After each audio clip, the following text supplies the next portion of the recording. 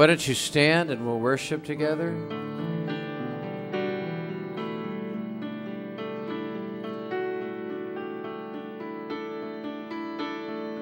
Open heaven, open heaven, oh Lord, please open heaven,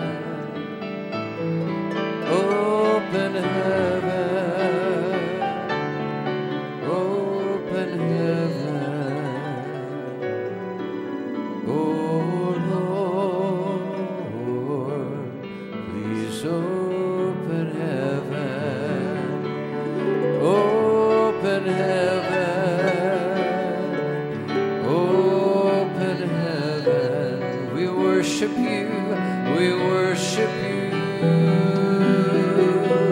in your open heaven, open heaven,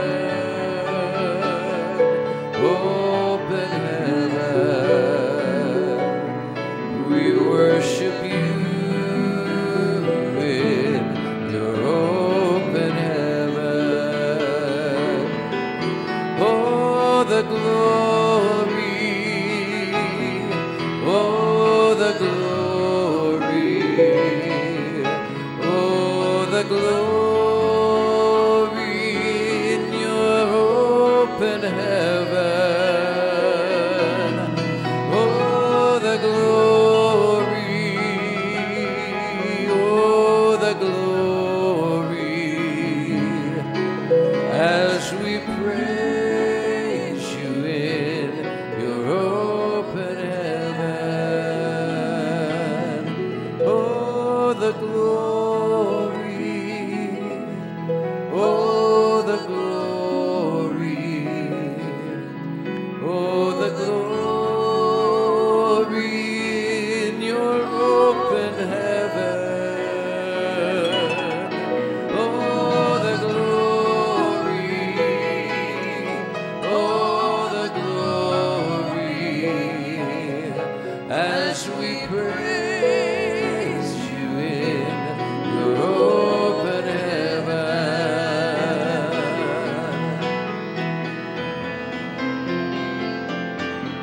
Pour out your spirit,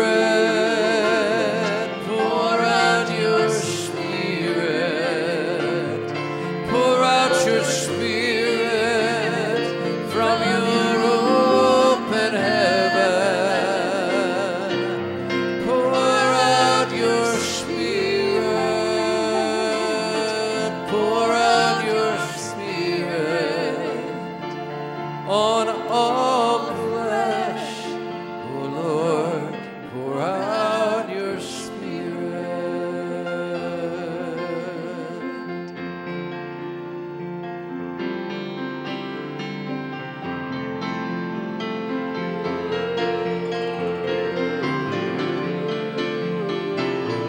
rule and reign, rule and reign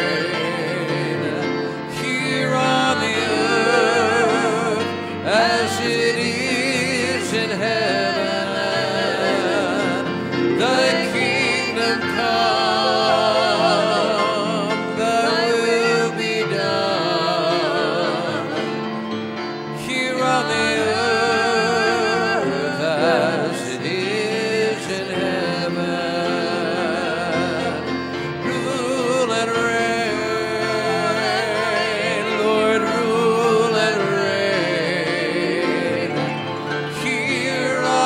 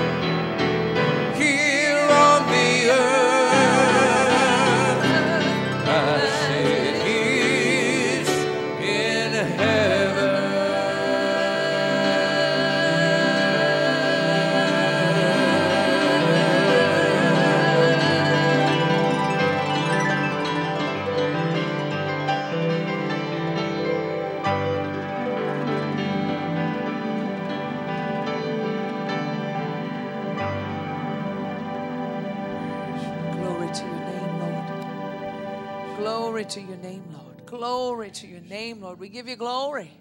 We give you glory in your open heaven. Thank you for the open heaven, Lord. Hallelujah. Hallelujah. Oh, glory. Well, while the rest of the people are still coming in, we welcome you all that are here to come forward, and you can occupy some of these that have names on them that the people aren't here. Just make yourselves at home. Come on, come closer. And we welcome Dr. Sam Matthews to come to the platform and obey God. Hallelujah. Don't you appreciate this man? Wow, wow, wow. Thank you so much.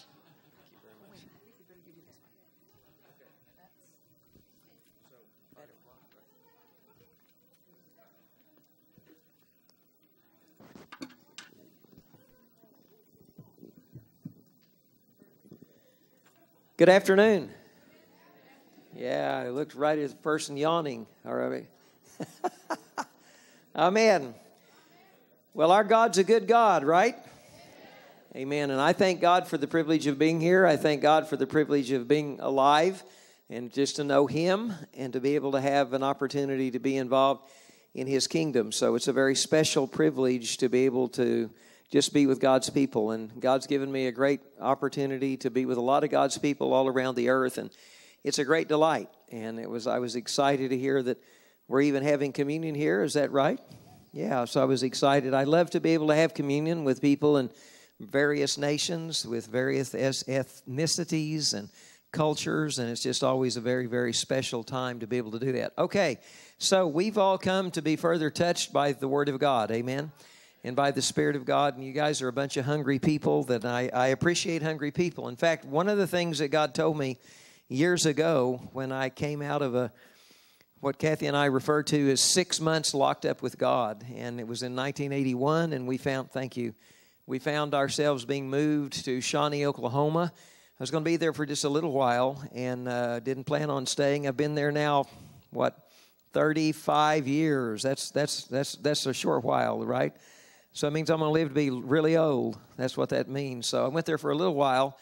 But God said, I have some things I want to teach you, was number one thing. You can be near your family for a while. Kathy's mother and her sister and husband and young child live there. And since then, we've just seen God open up so many things. But in that 6-month period, one of the things that God told us after changing us in so many ways and opening us up to more of a life of intercession and more understanding of spiritual warfare and battling things in the spirit realm, and again, just being visited by Jesus. It was a very, very special time.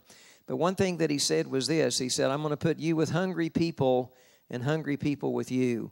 So I appreciated God doing that, because there's nothing worse than being a hungry person with a bunch of people that don't want to be hungry. Amen.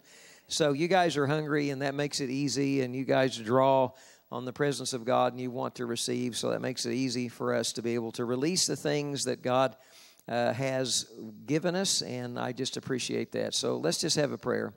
Father, I thank you so much that you've given us Jesus. Father, we thank you that we are hungry people that have gathered together this day to receive from you.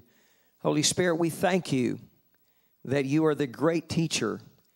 So we welcome you, we recognize you, we honor you as the great teacher. So you give us the insight, you give us the things that come deeply from your Spirit. We just want to thank you that you bring truth, revelation, insight, power unto your people this day. In Jesus' name, amen. Amen. Several months ago, probably it's been a year, I talked to somebody today that told me that it's been 2 or 3 years since something else has happened. And so time goes by. How many of you feel like time goes by really quickly? All right, I heard it all my life. The older you get, the faster it goes. Seems to be true. And somewhere along the line, all of my time ran together. Siggy was talking about time today. It just all crashed together, and everything seems like it happened yesterday or today, or maybe it's going to happen tomorrow. I don't know. Read Ecclesiastes, and we can find out. Okay, so the reality is that God has so many things that He wants us to know and so many truths that He wants to give us.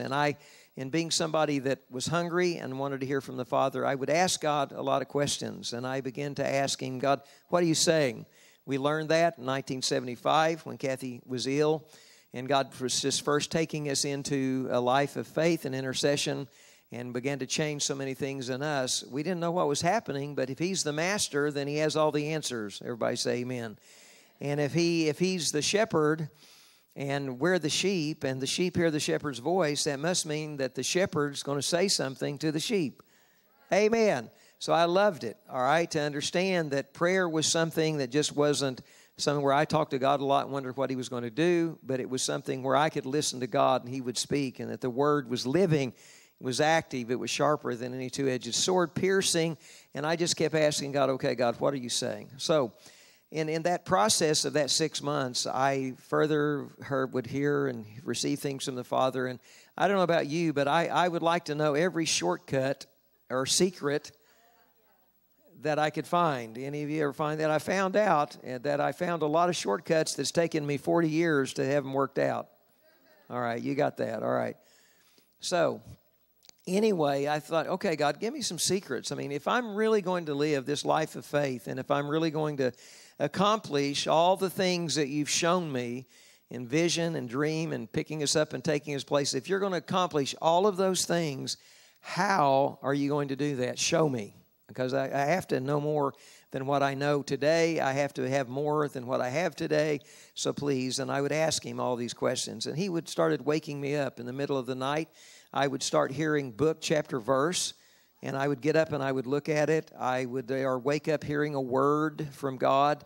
And I would get up and then look up the word and study it, or, just a variety of things. Or I'd wake up hearing songs, and I'd hear angels singing and visitations of angels and visitations of demons, and just, okay, God, what are you saying? Give me these insights from these things. But in that 6-month period, I found myself going through a time where I did not sleep more than 10 minutes at a time. I didn't realize that until I started living through it, but if God would say something, then I would be awake, obviously, and I would look at it and spend some time. And then if I would go back to sleep after a period, then within 10 minutes I was awake. And I began to realize I can't sleep more than 10 minutes, day or night, whenever it was. Whenever I would finish hearing what God was saying, researching and studying what He was giving, then I would be tired. And I would go to sleep, but in 10 minutes I was up hearing again. And it was a life-changing period. But I learned during that time that you can not sleep a lot and not die. Everybody say amen. Amen. And so I don't sleep a lot, and I get interrupted a lot by God. But if I'm going to get interrupted, I'd like to be by God. Amen.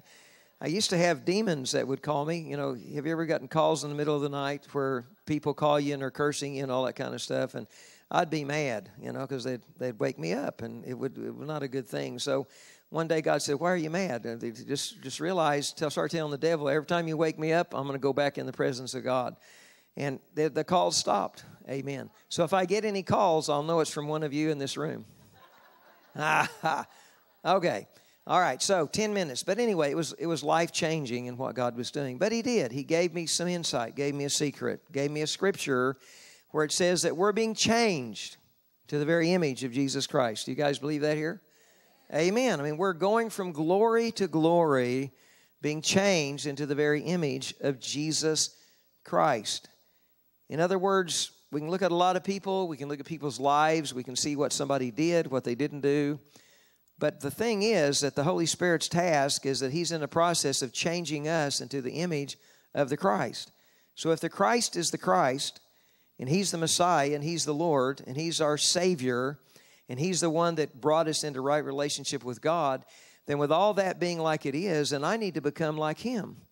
So that's the secret. So God, however you did it in Jesus, and however He yielded to you, I want to learn those things so that you can do by the power of your Spirit the same things that you did in Jesus. And in the revelation that God would give to Reese Howells about the Spirit, one of the great things about the Spirit was that God was looking for men and women who would so open themselves up to become totally possessed by the Holy Spirit. Now, I knew what demon possession was, and I mean, if somebody's possessed, they're not in control. Something else is in control. So when I read that chapter in the book, that, wow, it was like you do the best you can. That was what I was taught. As a Christian, you do the best you can. You try to learn Scripture. You try to hide it in your heart. You try to be good and not be bad. But to realize that I could be possessed by the Holy Spirit, it was a concept that I thought, that's just incredible. That the same life, that was the revelation, the same life that the Holy Spirit lived in Jesus is the same life that the Holy Spirit's wanting to live through every person who will totally yield themselves to the Father. That the same results, and that's what salvation is, bringing the same results inside of us. That Jesus, by the power of the Spirit, if Jesus was walking where you walk today, where I walk today, that the Holy Spirit would live the very same life through us that He would have lived through Jesus and did live through Jesus as He walked on the earth. That's the greatest news we can possibly have, because that means it's not based on my trying. It's based on the power and the victory of the blood of Jesus Christ and the power of the person of the Holy Spirit. Everybody say amen. Amen. So my heart, God, I want to know more. How did your Holy Spirit do these things through Jesus? And so God does what? He takes me to the Word again. So I would wake up hearing these verses, and He started me on this pilgrimage. And the first verse I want to go to tonight would be John chapter 4, verse 32. Very, very powerful verse of Scripture that begins to give us insight or understanding into the life of Jesus, into the keys or the secrets or those things, shortcuts, if you would say. But look at chapter 4, verse 32. Jesus said this, I have food to eat that you do not know about. Just let that one sink in just a little bit. Now, this was a setting with a woman at the well. The disciples had gone off to get some food because they were hungry. Jesus engages the lady, all those things that transpire. But when the disciples come back, they have food, and Jesus goes, well, okay, not quite interested in food right now. And He said, I have food to eat that you don't know about. And God just caused that to explode inside of my spirit, that I have something to give you that's not the natural. Then I remembered it. He took me on over into the 18th chapter, I think it is, of the Gospel of John, where Jesus said, no, my kingdom is not of this realm. And when you realize that Jesus pulled from the realm of the Father, that He had perfect relationship with the Father, and Jesus was giving a key. He said, if you're going to become what I want you to become, if you're going to do the same works I did as well as greater works, you're going to have to become just like I am. And He said, I eat things that you don't eat. And I just want us all to determine today, and it became a cry of my heart, God, I want to eat the food that comes out of heaven. Because see, Jesus said, I am the bread of life. That was it's an analogy, it's a symbol, it's a whatever, all those kind of things that you read about in theology books, etc., and people try to put Jesus out there somewhere. This is what He's like. No, Jesus Christ is bread. He's bread. And His blood is wine, and you know, His wine is the blood, and all of these things, and we're to drink it, we're to eat of it. In other words, there's a spiritual substance that comes out of the heavenly realm that God wants us to partake of. Well, we can't just be mere humans caught up in the activities of life and all of those things and distracted and go running into the presence of God a little bit and say, okay, God, I'll quickly read my Bible and I'll put in my daily time with you. And no, it's this heart that says, God, I want to be fed food that most people don't know about. Now, that doesn't make you important. It just means you're a person that's keyed in that God has something that's from a spiritual dimension. And we know the things are discerned. They're spiritually discerned. They're not naturally discerned. So there's a spiritual food. There's a spiritual reality. There's an air to breathe that comes out of the mouth of the Christ and out of the mouth of the Father that goes into our lungs, that touches our whole being, that changes us into that bread, that changes the life of God into every one of us. And so that's what God is after. So we have to get in our mind this concept. Okay, Jesus said, I have food to eat you don't know about. So if we accept that, that's what made Him different. And I think I said it yesterday in the message, but in Hebrews chapter 11, that whole roll call of the faithful, one day God asked me a question. He said, Sam, what made these people different? I said, I don't know, God, what made them different? He said, they either heard something nobody else heard, or they saw something nobody else saw. And you read it by faith. They heard, they saw. So again, it was one of those moments where God speaks and He said, so if you're going to do the extraordinary, if you're going to live in that realm of the Spirit, then you're going to have to see what other people don't see. You're going to have to hear what other people don't hear. Now, everything you hear in any testimony that Kathy and I give of our lives is the fact that every leading was something we heard or we read. It was something we saw. It was a vision. It was a dream. It was a word of God. It was the voice of the Master. It was the quickening of the Spirit. It was, in other words, it was this rhema of God that was God-breathed, that was past our intellect, not our understanding, all right? But it was something that was birthed by God. It was breathed out by the Spirit of God. I mean, those things that Jesus breathed on them and they received the Holy Spirit. And then the Holy Spirit came down on Pentecost as a mighty rushing wind and tongues of fire and all those kind of things. Well, I heard most of the preaching, well, that's what it was like. That's the way they could describe it. No, it was wind. It was the breath of God. It was the power of God. It was the fire of God. He's a consuming fire. And he went dancing around on people's heads. And I thought, I want to have God dance around on my head. Amen. I mean, why not? Why not? 1975, when Kathy was so ill, she got to the place she couldn't go into services. And I went to a service one night, and when I came home, I walked into our living room, and on one end, we had a hanging lamp that was on, and she was on the other end of the couch, and she was glowing. She was yellow, goldish, translucent.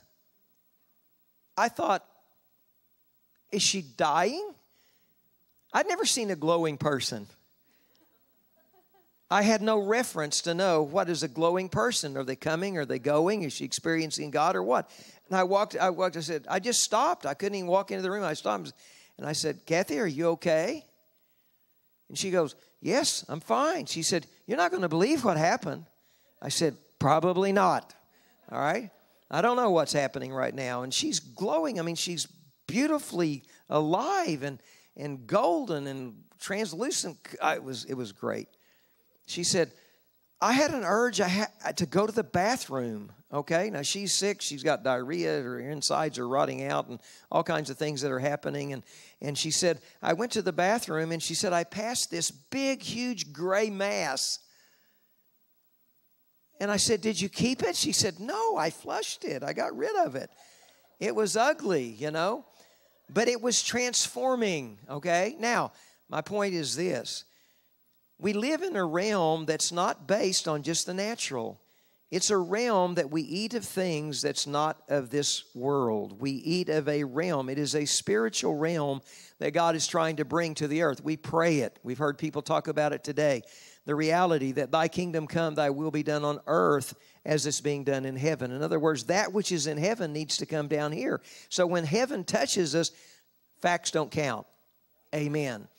When heaven touches us, everything begins to change. So Jesus said, I have food to eat that you don't know about. So I said, God, I want to eat of that food. Well, then you get to reading in Scripture and you find out one of the things that happens with the overcomers, they get to eat of hidden manna. Amen. Does that excite you? I want to eat some hidden manna. All right, those guys ran around the wilderness for all those years and God fed them with manna from heaven. And one of the promises is, okay, you be faithful, you walk, you become that overcomer. Then what I'm going to do is bring you into that position where I'm going to feed you that food of heaven that's going to change you into the very image of Jesus Christ. So, and what's that going to be? It's the Word. It's the Christ. It's that living reality of everything that He is that's being spoken and everything about that. He's going to speak in that way. Well, then He goes on and He says, let's look down at the next verse, would be 34. And Jesus said to them, my food is to do the will of Him who sent me and to accomplish His work. In other words, Jesus said, my will, my desire is to do the will of Him who sent me. My work, that's what I'm to do. So something inside of me embraced this thing of God, I don't want to do anything except what your work and your will is. I just want to know what you want me to do. And I want to know it every moment. I don't want to know it as some kind of generality. I want to be led by the Spirit. I want to walk by the Spirit. I want to have insight by the Spirit. I want to have this communication with you. One of the great revelations that God gave me many years later was that Jesus Christ spent the first 30 years of His life fellowshipping with the Father. And what's the great revelation that we get from Jesus about God? Father. Wow. And it put this hunger in me. I just want to fellowship with the Father. I don't just want to go do something. I don't just want to go preach. I just don't want to go minister. I really want to know the Father. Well, then you find out that Jesus said in John 17, verse 1 or verse 3, he said this, and this is eternal life, that they would know you, the only true God, and Jesus Christ, whom you have sent.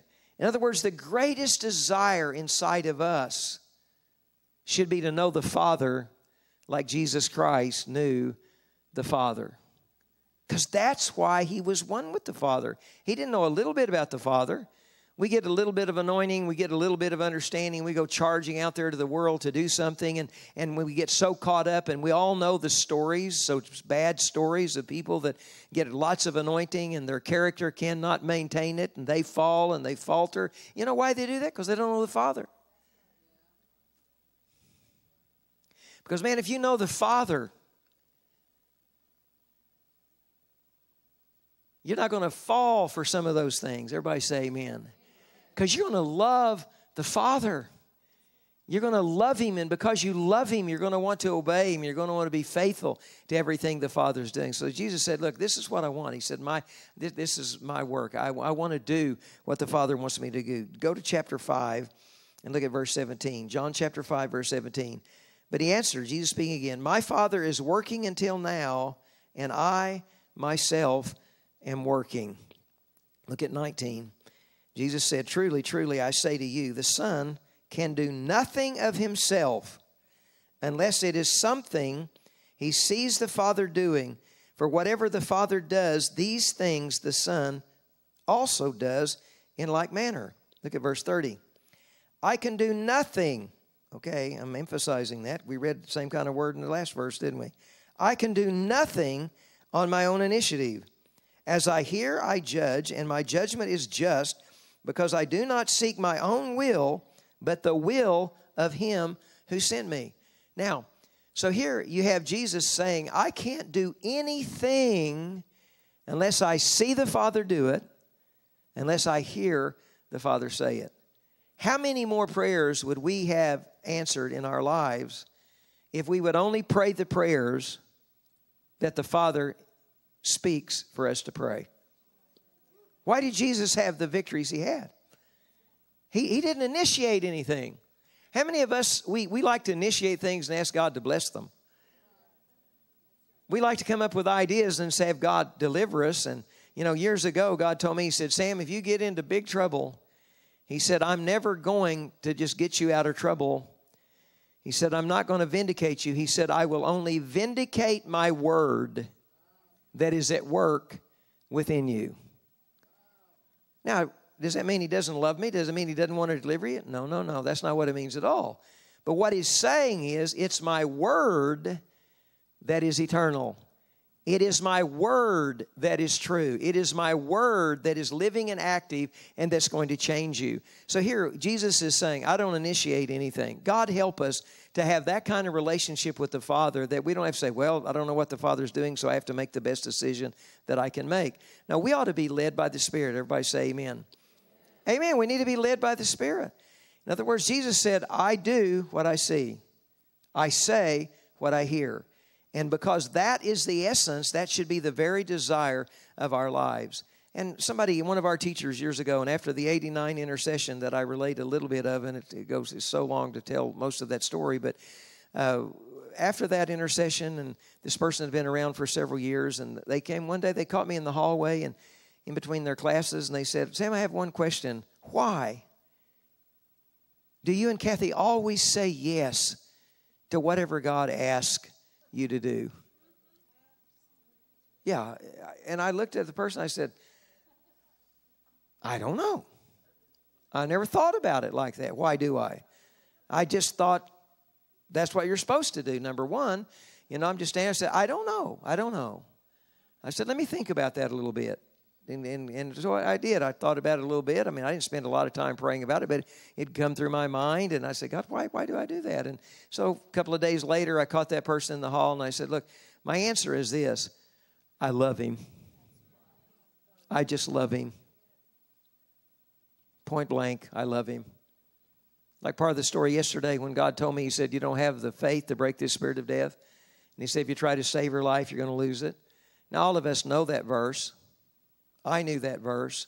But that day, and over the next almost 4 months, that verse became unbelievably real inside of us.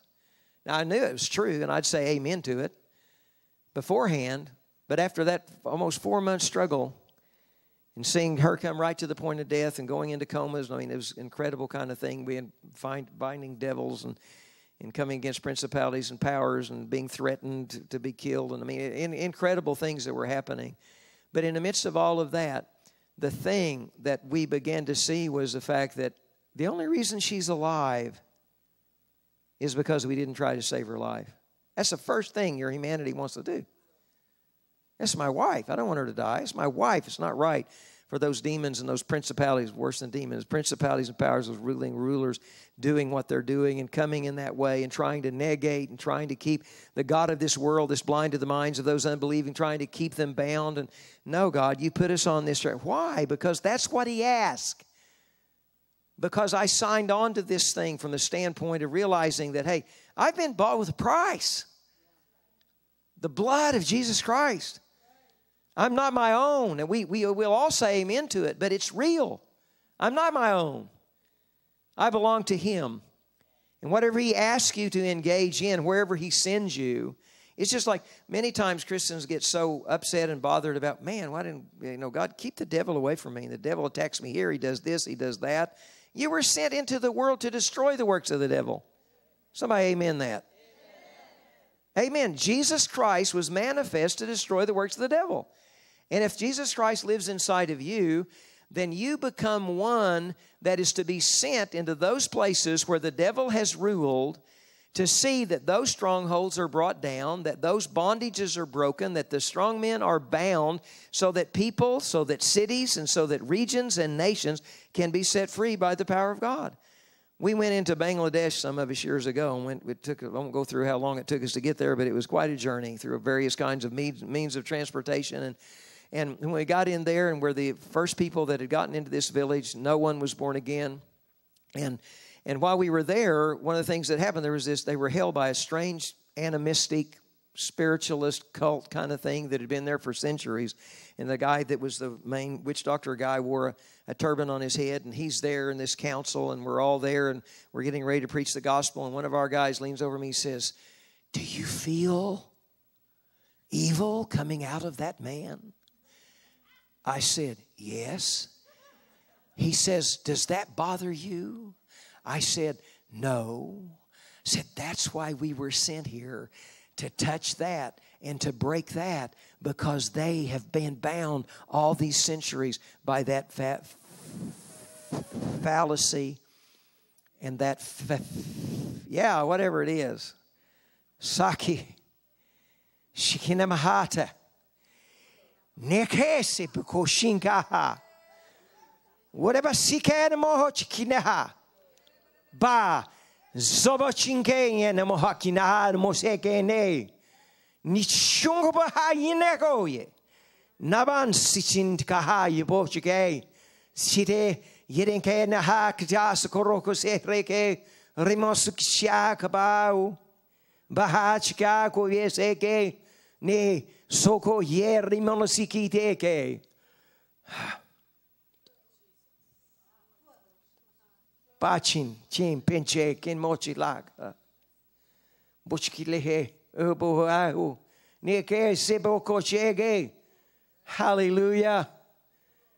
Wow. What I've just seen is those intercessions and those things that were released at that point. God just absolutely re-injected into those things, re-injected into those intercessions, re-injected into the eternality of the declarations that were being made, to release that one more time. And I'm seeing the power of God run through those hills, run through those valleys, run into those villages. Father, release the power. that's in your word. Release the power of those intercessions. Release the power, oh God. Hallelujah. Hallelujah. And I began in that whole thing, I began to see how when we left that village, anyway, 90% of that village accepted Jesus. 270 people accepted Jesus. They sent me that following Christmas, our workers sent us it for the first time in the history and centuries that those tribes have been there. For the first, it's like National Geographic verses. I'm just seeing this thing. I'm living in this thing. Whew.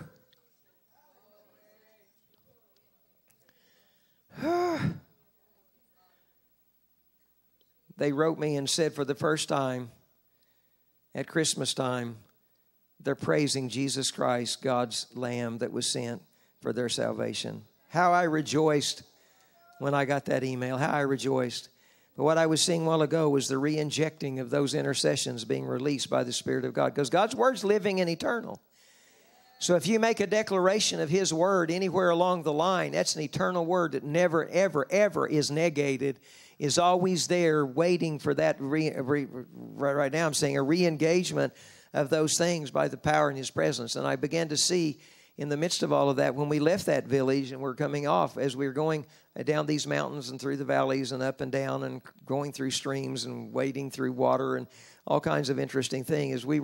As we were going through those things, we began to declare the Word of God. We began to declare that all the families of the nations are being gathered together by the Spirit of God, that they're all coming to worship and to magnify. I mean, verse after verse after verse. Well, when we left a couple of weeks after we were gone, the thing that happened, I received too, that a tribe down off this one tribe that we were in village was on the top of this one hill mountain, and they went through the valley and go up another mountain and down another valley, and you go up another mountain and down another valley. There's another tribe, and these tribes had never intermingled, a different tribe than what this other one was, and so they sent a delegation from that tribe 3 mountains away. They sent a delegation to this tribe and said, we were told that if we would come here, you would explain to us about a man named Jesus. Is that incredible? That's what God just released again in the hill tracts of Bangladesh, where 1 million people did not know Jesus Christ. Hallelujah! Woo! Yeah, that was nice. I enjoyed that. Yes. Woo! Wow. Father, we thank you. We bless you. We love you. Hallelujah. I have no idea where we were. We were somewhere. We were talking about God. Amen? Yes. Okay. And about His food. We're sent to manifest. Yeah. Jesus was sent. He was manifested to destroy the works of the devil. My mind is engaged somewhere. Woo!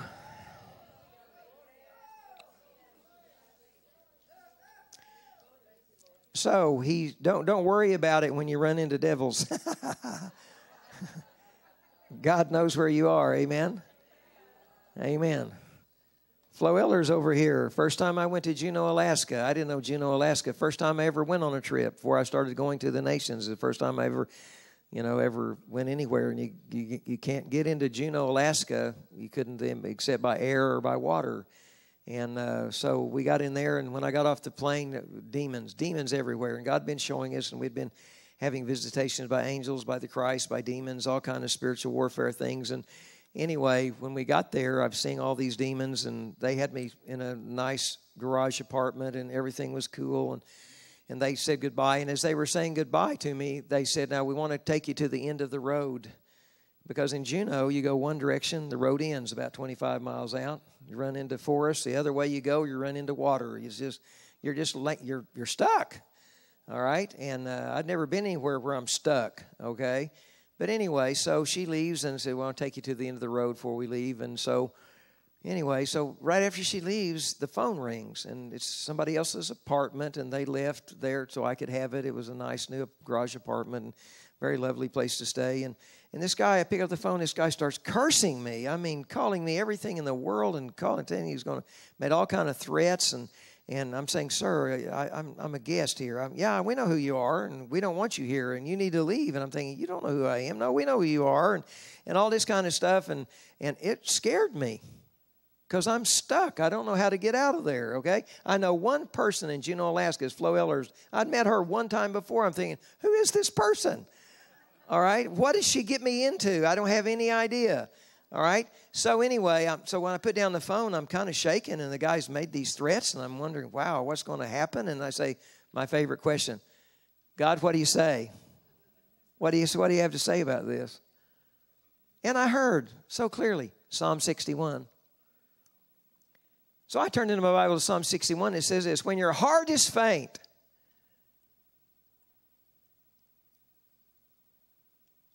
and you're at the end of the earth. I thought, he knows where I am. I'm at the end of the road. I am literally, for the first time in my life, at the end of the earth. Woo! And God knows it. Gave me faith, amen? Yeah, it was great. All right, so you don't need to worry about it. Well, I go to sleep. You had to pull out the couch to make a bed, and so I did that, and in the night I'm awakened. The room is hot. It's filled, and I look up, and there's demons. Demons, like on choir risers. Filled that little, demons everywhere. And I'm looking at that, and they're threatening, and they're saying things, and they're like a choir of evil. And I'm going, this is kind of freaky.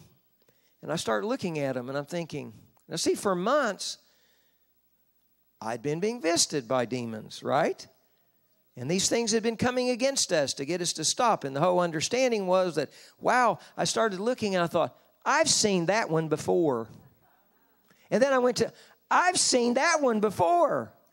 And then I've seen that. I thought, I've seen all of you. God has already shown me and engaged His Spirit through me in you, and you're already defeated, so you guys have to leave. And they just packed up and left the whole thing. And I thought, man, this is impressive. I'm some kind of faith guy, amen? Yeah, all right. Anyway. Whoa! Wow, I'm still back there in Bangladesh, man, going up and down those hills. Woo! Woo! That was one of the intercessions for Bangladesh that God gave me one night in 1989 when Kathy was so sick, and I was up, and God said, I'm going to give you 4 more nations. I said, no, God, she's about to die now. I don't want any more nations. I don't want any more demons. I don't want any more principalities. These are about to take us down. You've already told me I don't have faith to do this. And now you're going to add more nations with more principalities, and Bangladesh was one of them. But today, people that have never heard the gospel of Jesus Christ, they know the gospel. It was my first trip just before I didn't get a plan on getting in this story. It was my first trip to Bangladesh the weekend before we left that Kathy's lost sight in her left eye. Devil came in, bam, out. In a matter of seconds, it's gone. My second trip to Bangladesh, a little over a year later, her vision in her second eye goes out. Can't be a coincidence, can it? We got that vision back in that eye, and she continued. And then a couple of days before 9/11, she lost her sight. And for 13 years, she did not have sight. For 13 years, we stood believing that the power of principalities that blind the minds of the unbelieving, lest they would see. And then one day I was reading, one of the guys, a big imam from Hamas, gave a speech at a university, and he talked about how that every day on Friday, there even on the Temple Mount, where she has now walked when she was blind, and I had to almost have a fight with one of those guys up there who said, she can't touch me because she's a woman, I'm a guy. And I said, she can't see. He said, you can't touch her. I said, I don't care. I'm going to take her by the arm. So anyway, I thought he might do whatever, but anyway, God's a good God. Okay. So where was I on that? So this imam guy, he gives this speech, and he says, every Friday in our prayer time, we pray for insanity. It was the time of when Ariel Sharon's brain blew up, okay, and he had that big stroke. It was that time frame. He said, every Friday we pray for Christians and the infidels to have brain hemorrhages. I read it.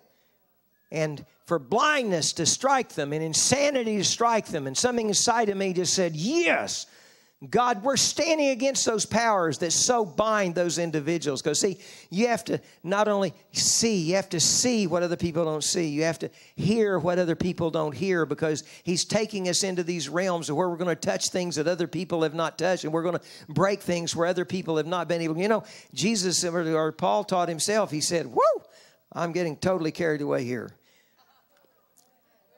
Whoo! Shilabalhakoye. I don't know where I was there. I was going to say something about something. About what? I didn't hear that. Did you?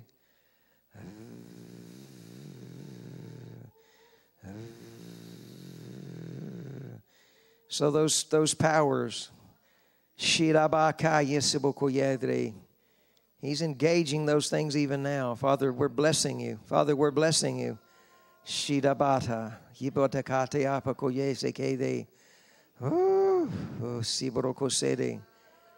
we have to see, we have to hear, we have to know, because God is wanting us to stand against. And there's things, I'm almost there. The things that he will want us to stand against that have never been stood. Oh, Paul. Somebody said Paul. That's what you said, wasn't it? It wasn't registering in my brain. That he said that some of you are weak and some of you are asleep because you haven't discerned properly the body of Christ. That's what I'm talking about. She would be dead if the Spirit of God by His grace had not allowed me to properly discern the body of Christ. Amen.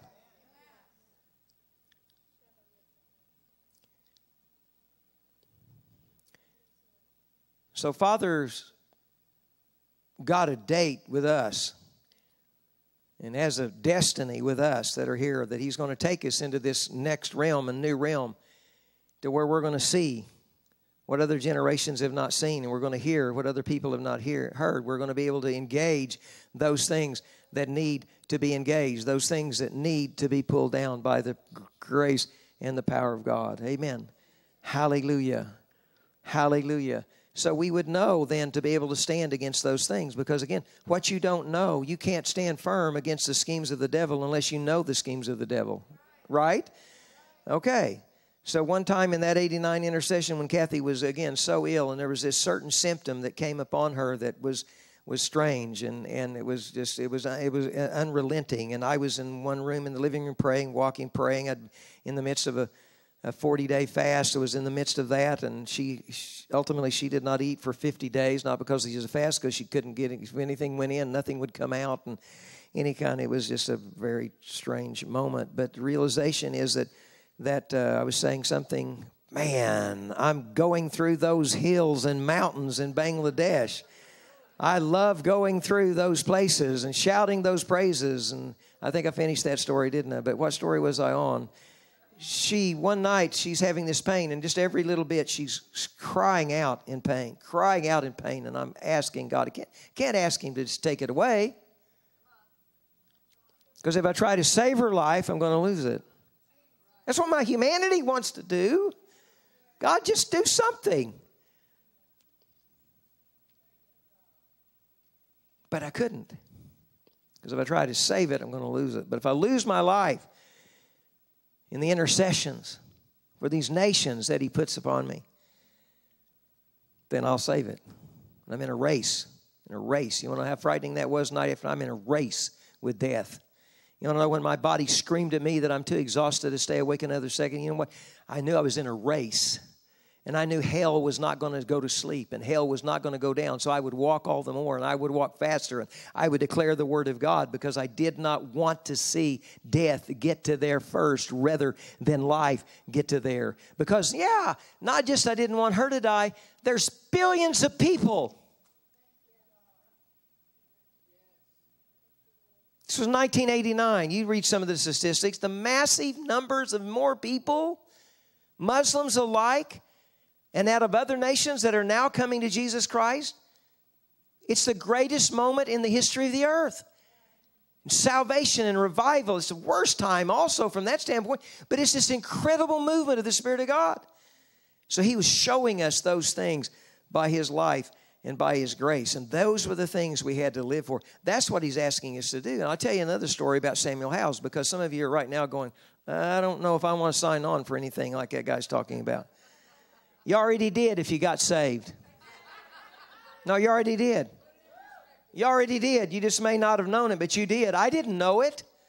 I didn't know it until He started showing up and telling us.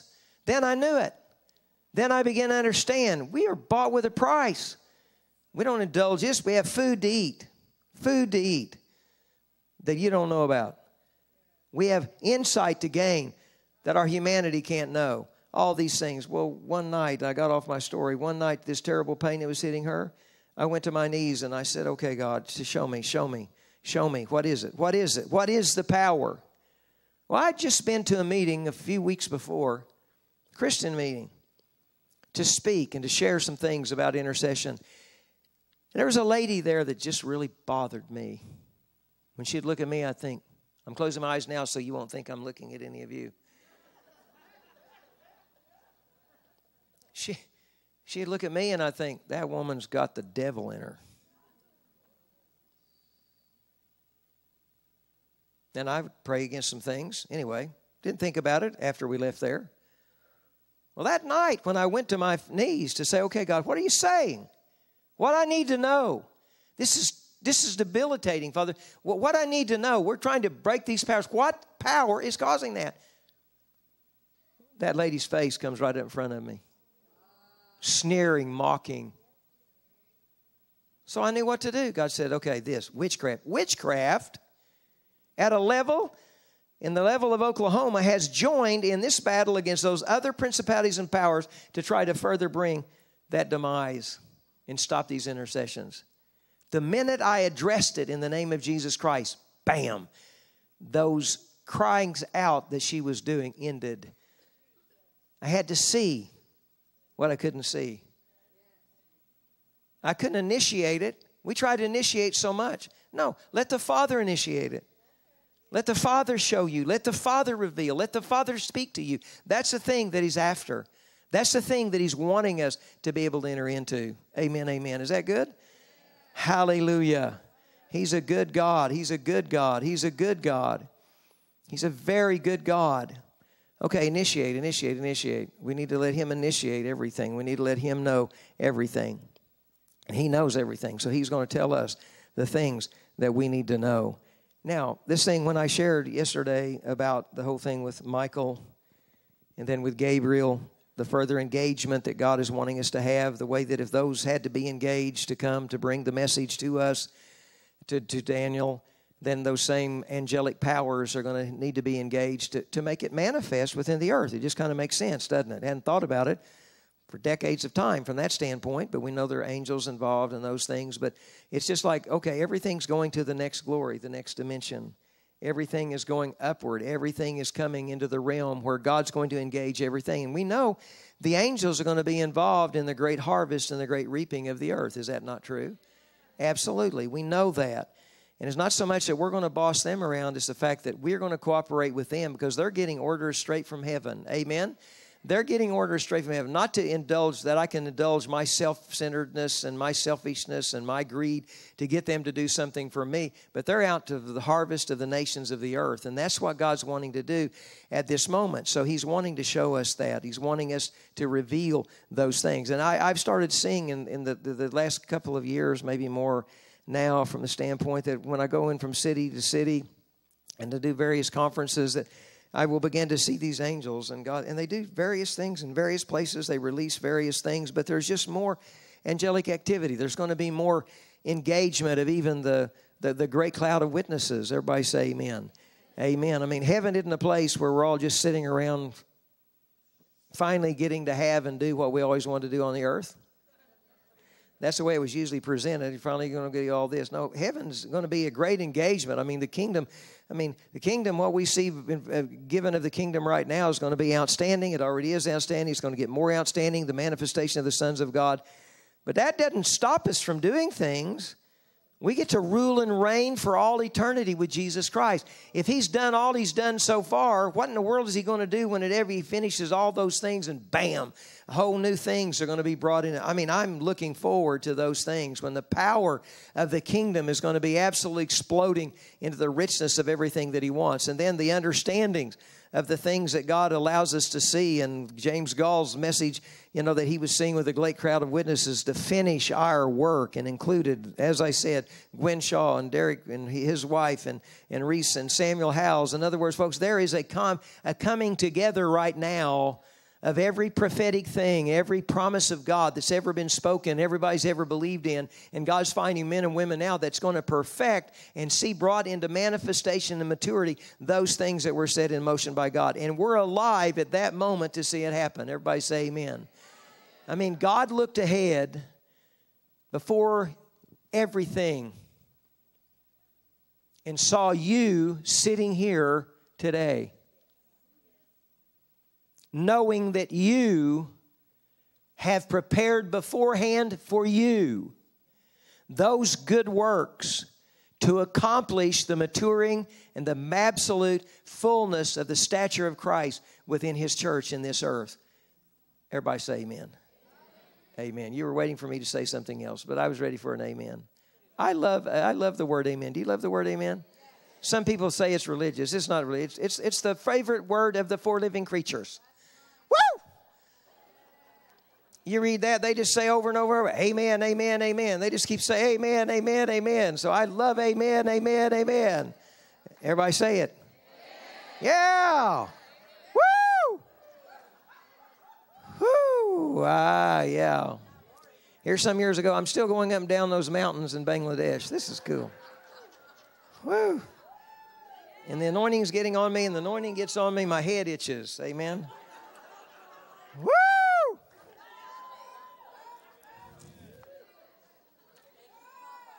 That's why I keep my hair short, because you can't really mess it up.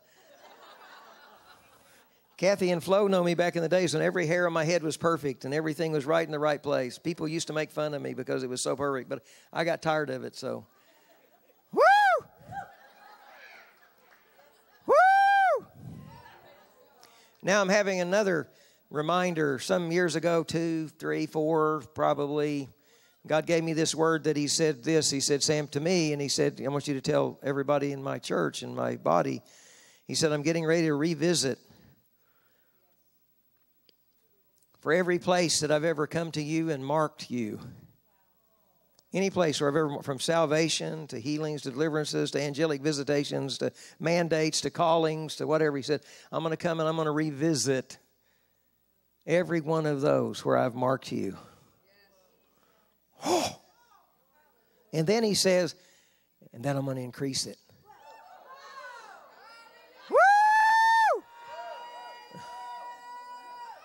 Now follow this. You know what hit me there? If He's going to revisit me with every place He's ever marked me, I had that experience once. I know what that produced. I know how it changed me. And it took Him 40-some years to do it. And now He's getting ready to come in some smaller period of time. And He's doing it. And He's doing some of it right now. He's coming. He's just coming. He's, I want to revisit you. And I'm going to touch you again. You're going to taste it. You're going to feel it. You're going to know it. You're going to be equipped by it. And then I'm going to increase it. So it means everything He ever did so far to this point, He's going to do it again. I know what that's going to produce, but He said, I'm going to increase it. You know what else that says? It said, at any place I've ever fallen short. Any of you ever fallen short? I have. Any of you have any delays? I have. Any of you just totally failed Him? I have. You know what He says? He said, I gave you once a chance. And you didn't quite make it on some of them. But I'm getting ready to come and touch you with it again. And this time I'm going to give you the increase that you'll be able to finish it by my grace and by my power. Shout unto God a big shout. Amen. Woo! So I just spoke it over you. So you're going to start having revisits. Amen. I'm having a revisit. One of our leadership conferences, Kathy's so blind she can't see anything. There's no light, nothing. All these things. And a word came out in this one leadership conference. Says, Kathy, I see you lying down in the mud. I see you lying down in the mud and people walking over you, walking over you, walking over you. You've given your life. You laid down so others can walk across where they couldn't walk across, and where all those things and multitudes are coming, and multitudes are coming as a result of those intercessions. And everybody say amen. In another one of those leaderships, I'd been ministering, and all of a sudden, I started seeing myself zipping. I don't use that word. I'm zipping. I'm zipping. And I'm zipping now. Amen. The only second time I've ever zipped. I was zipping, and I saw myself zipping around the black stone at Mecca, zipping and zipping and zipping, and all those Muslim nations around that whole geographic area around Israel. I'm zipping and zipping and zipping. And from that moment on, this was just a few years ago, all the more and more people are being visited by Jesus in dreams and in manifestations appearing to the Muslim people because he's taking them all by the power that's in his precious blood. Everybody say amen. Amen. Okay. Huh. We got past started after 5, and I said I would close at 5. She said, no, go 1 hour. So I still have a few more minutes. Amen. So another intercession. You want another intercession? You have to see what other people don't see. You have to hear what other people don't hear. Hallelujah. So once I'm in this leadership meeting and I'm talking about the nations, et cetera, like that, and all of a sudden I'm there and I'm pacing down there in front of the people, and I've been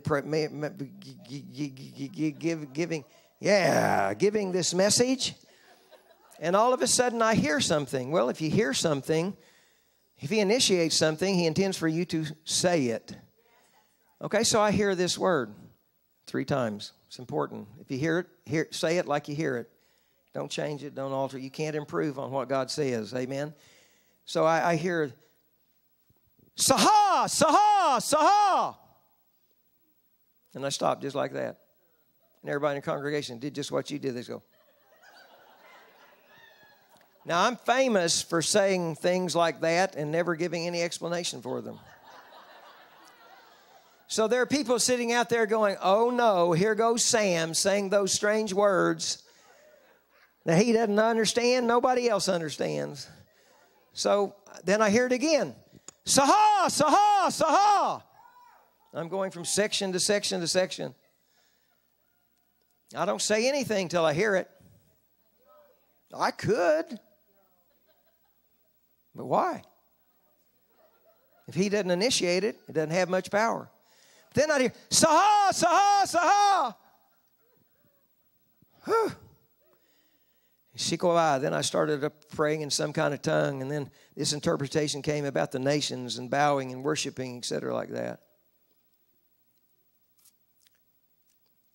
Well, here comes, thank God for Google. Google makes me into an understandable person.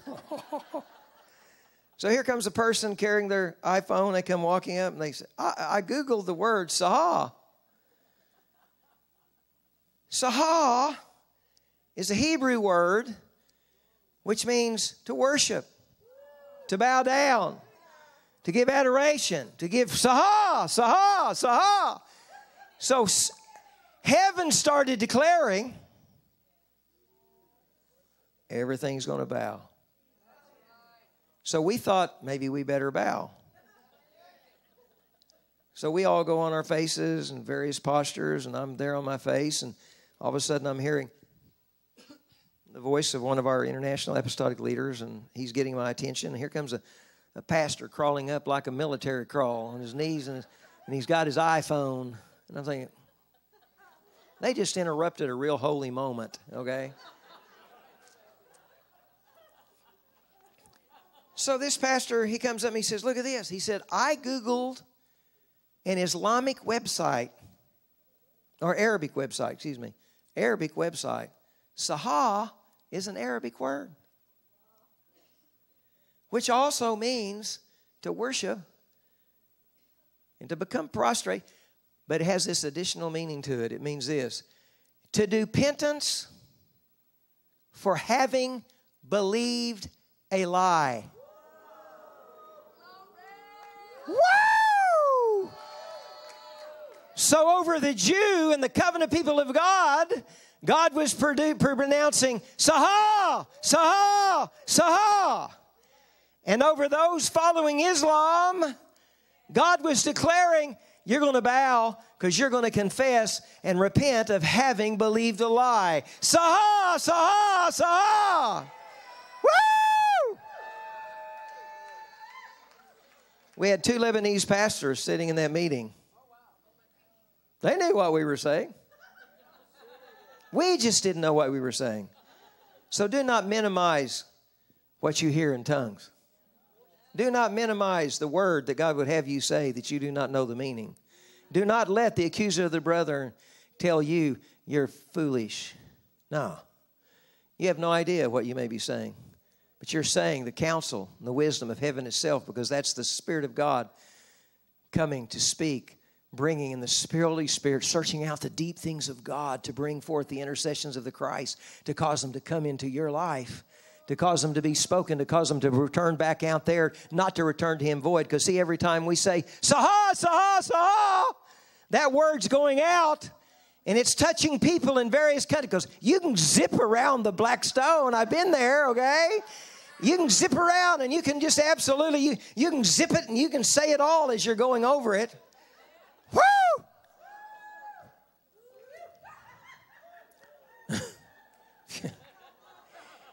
Just a few weeks ago, I'm doing a conference for another apostolic group, and we're joining with them with our university, and because we're starting a seminary in cooperation with Randy Clark. I think maybe I mentioned that. I don't know. But anyway, I was there because this guy's bringing his whole apostolic network into our educational format because he wanted to start a university. We have the accreditation. It's a guy with the same DNA. Anyway, I went there.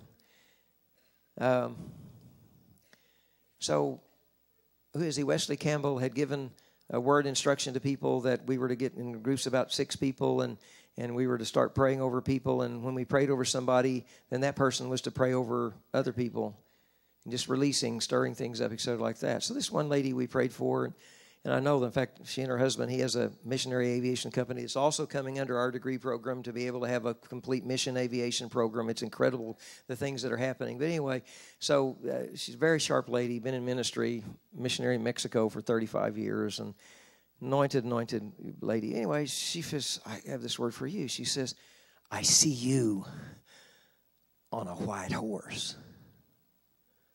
Oh. And when she said that, bam, I go down under the power.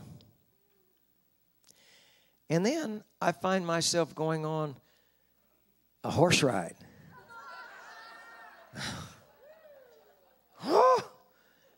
And I'm going on a horse ride. This horse takes off. I don't know where it's going. I didn't ridden a white horse before. But I'm on a white horse. In a spiritual experience, seeing, hearing things. I don't want to get off the white horse. I want to go with the white horse. So here the white horse, it's going, and I realize that we go with this white horse, and it goes to this nation. And as it enters into this nation, I notice something started happening. Angels start coming from every direction, angels gathering. And they're gathering, that was the word, they're gathering, the angels are gathering. And when the angels would gather in this nation, then the horse would take off to another nation. It'd go to this other nation. Then the angels would come and they would gather. They were gathering. When they would gather, they would just like filling up these nations. And then we'd go to another nation and they would gather. Man, I was exhausted by the time I got up off that. That was quite a horse ride, all right? But I saw something. God's gathering the angels for this wonderful, massive harvest in the discipling of the nations of the earth. Amen? He's gathering them. And since then, I find myself every once in a while, I'll just be back on that horse. I don't think about getting on the horse. I don't try to get on the horse. All of a sudden, I'm on the horse, all right? He's a good God that absolutely wants us to engage in these things. And I'm telling you, I'm going to hear, I'll give you the report, but I'm going to hear some new villages in the mountains and the hill tracts of Bangladesh that are getting ready to come to Jesus Christ. Because as we shouted out that word is living, that word is active, that word is going out. And God is engaging all of those things again. I just saw it, man, and experienced it and felt it by His grace and by His power. Wow. Woo! Did we get anything? Oh, good.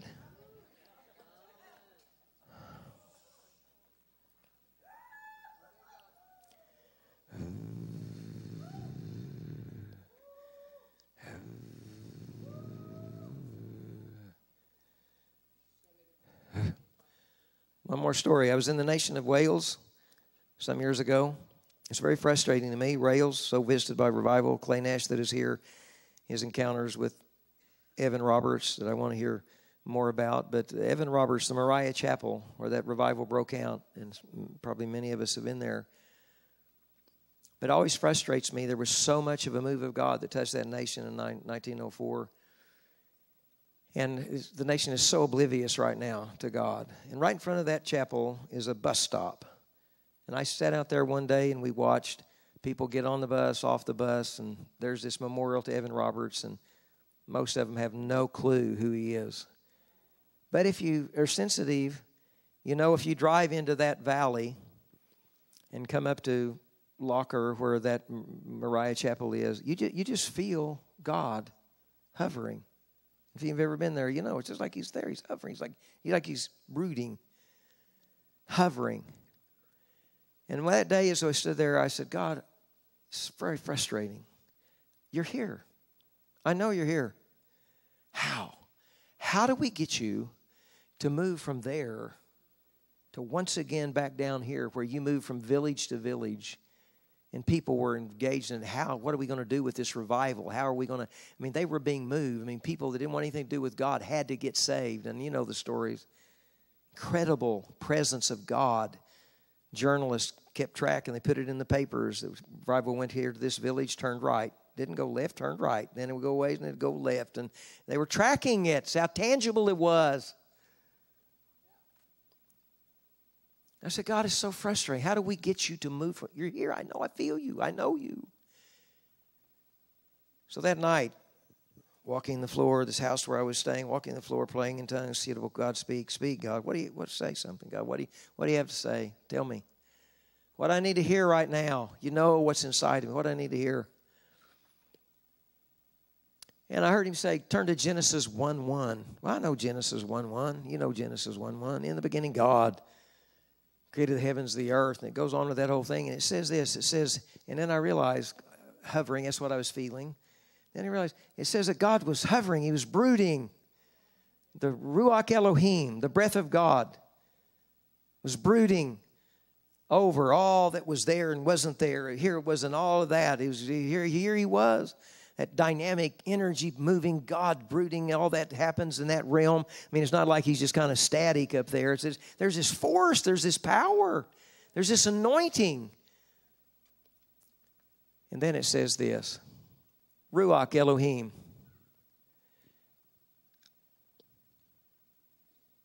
And then the Hebrew word, I looked it up, Rakaf, brooding. Ruach Elohim, the breath of God was there, brooding, Rakaf. And then the word Hayah, to be, Hayah.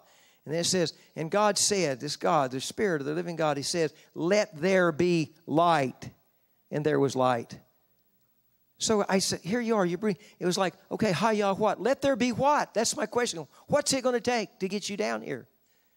What is it we need to engage in? What do you need us to believe? What do you need us to declare? What do you need us to pray? Hayah, and I was lying. By this time I was on my face. I was Ruach Elohim, Rakaf, I see you, I feel you, I sent you now. Hayah, let there be what? It was like there was something else. Let there be what? And I started hearing this word. Let there be Samadah. Samadah. What's Samadah? I don't know what it is, but I know heaven said it. Let there be Samadah. Let there be Samadah became my word. So for the next hours, I paced the floor and I said, let there be. Ruach Elohim. Rakaf. Hayah Samadah. Hayah Samadah. Hayah Samadah. The next morning in the church that I was ministering in, that was my message. Hayah Samadah. Don't have a clue what it means, but we're supposed to say it.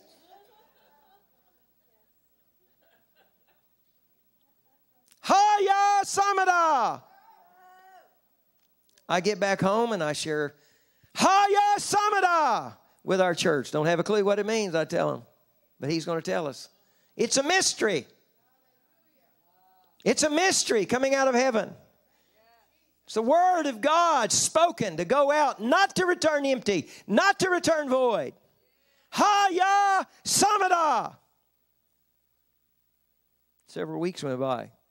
In a Sunday night service, I'm standing there worshiping God, and God said, I'm getting ready to tell you what Samada means. Okay. And I hear, you've been saying, let there be. Haya, let there be. Let there be reaping. R-E-A-P-I-N-G. Let there be reaping. And immediately I thought of, God reminded me, whatever, Revelation 14, the one coming in clouds, with a golden crown upon his head, with a sickle in his hand. And an angel announces, put in the sickle, for the harvest is ripe. So God had been declaring, not just me, not just with the authority that God gives us to pray and declare things, but heaven initiated Samada. Heaven initiated that I am there, wanting to permeate, wanting to break down, looking for those who will humble themselves and pray and seek my face and all that goes into those things and make the confessions of what God wants and sing the songs that Claren had us singing the other night about the breath of God and the four winds and the wind coming and the breath of God. I mean, years ago, God said to me, He said, read that Ezekiel passage. I did. He said, has it totally been fulfilled yet? I said, no. He said, are you still speaking to the breath? I thought, no. Now I have some prayer. Yeah, Holy Spirit comes in. No, He said, prophesy. We need to be living in the power of the Word of God. God said to Ezekiel, you prophesy to the breath. You prophesy to the four winds. Come. Come, breath of God. Come from the four winds, and breathe on these slain that they may live. We need to prophesy that. We need to be speaking it and prophesying it day by day. Amen. Everybody get up and shout unto God. Everybody say, Haya Samada. Haya Samada. Haya Samada. Okay. And if God so does it, you have my permission to go zipping.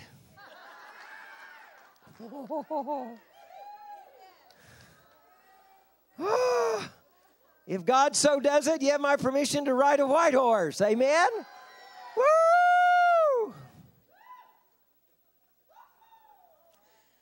Gosh, I love you guys. I love you guys that love God and believe God, and thank you for allowing me to come. Sharon, Philip, thank you so much. Hallelujah. Amen, amen. Glory to God, glory to God, glory to God. Ooh. Have you been empowered? Ha.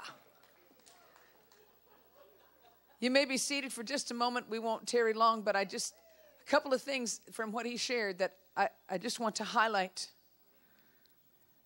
As end-time handmaidens and servants, our theme scripture from the book of Acts chapter 2, verses 17 and 18, quoting the book of Joel chapter 2, 28 and 29.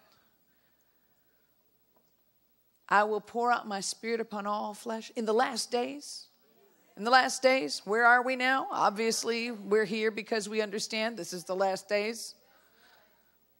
I will pour out of my spirit upon all flesh. And your sons and your daughters shall prophesy, and upon my servants, I'm leaving some out. Upon my servants and upon my handmaidens will I pour out my spirit, and they shall prophesy. What you just said about, has it been fulfilled yet? Then prophesy. I've really been seeking the Lord about, what do you really want us to be doing and prophesying? And I believe that's a key right there. That's a key. The things in the Word of God that have not yet been fulfilled, we need to be speaking and declaring and speaking them into existence. Haya Sabada. And Haya, let there be whatever it is that hasn't been yet. Because we do not yet see all things fulfilled, as the word says. But we see Jesus. who was made a little lower than the angels, etc., etc., etc.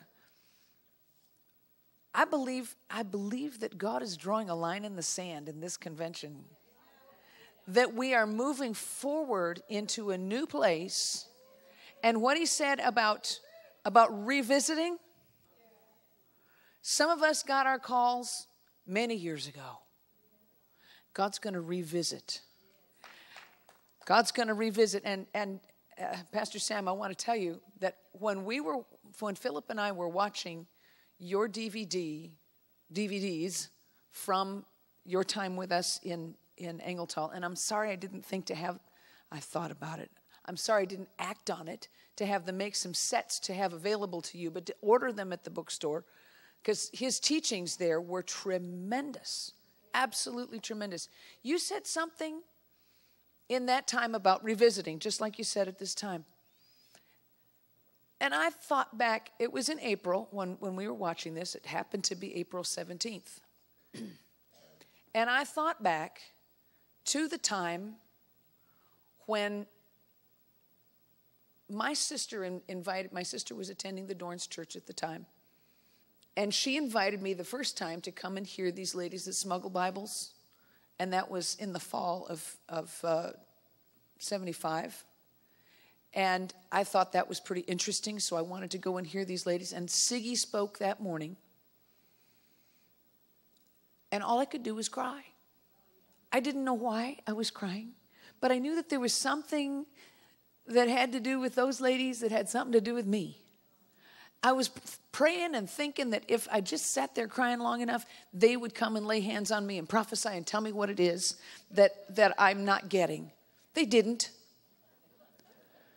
The next time they showed up in the area, my sister, I had just had my 18th birthday, and that's how I know I could track this. I had just had my 18th birthday sometime during the week. And on that Saturday, my sister says, I want to take you out to lunch for your birthday. So she takes me to a luncheon that Sister Dorn was hosting, where Sister Gwen was the main speaker. I'm sitting there listening to Sister Gwen speak, and I hear the voice of the Lord say, I want you 100%, and I want you right now. You know, I've reviewed that in my mind a number of times. And at the time, I thought I understood it. Ha, ha, ha, ha. And through the years, when I've reviewed it, I've come to a whole new understanding about what 100% means. And that night, after we watched that, I thought, I wonder when that was. And I went, thank God for, like you said, thank God for Google. I went back in my phone to what day of the week was it when I had that experience, because it would have been the Saturday after the 14th of April, 1976. I went back to the 1976 calendar, and it was the 17th of April, 40 years later, 40 years to the day, God revisited me on that, and I had to ponder again, what does 100% mean? And every time I ponder it, it goes deeper. God wants to continue to revisit us. And I believe in this convention, he's revisiting those things, those areas in our lives, those calls, those visitations that we've had. So be sensitive to that as we continue through the next very few meetings. This is almost over, Once you get to Wednesday, it's just real, it's gone. And this is Thursday. It's almost over. But God wants to revisit us. And he wants to redig those wells.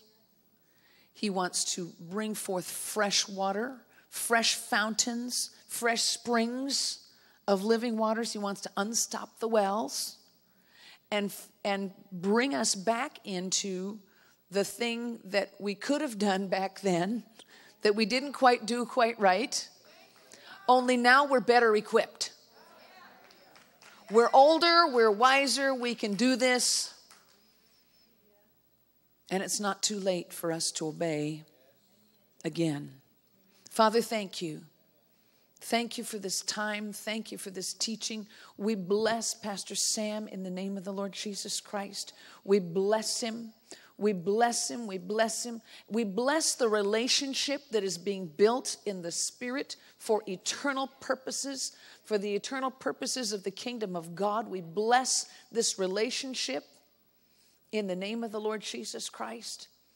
And Father, we say thank you for what you are doing in each one of us, that you're leading us into the deeper understanding and knowledge of what we're supposed to do in these end times, to prophesy the things that have not yet come to pass and speak them into being and believe them into being, speaking those things that are not as though they were. In the name of the Lord Jesus Christ. Amen. God bless you. Have a good break. We'll be back here at 7.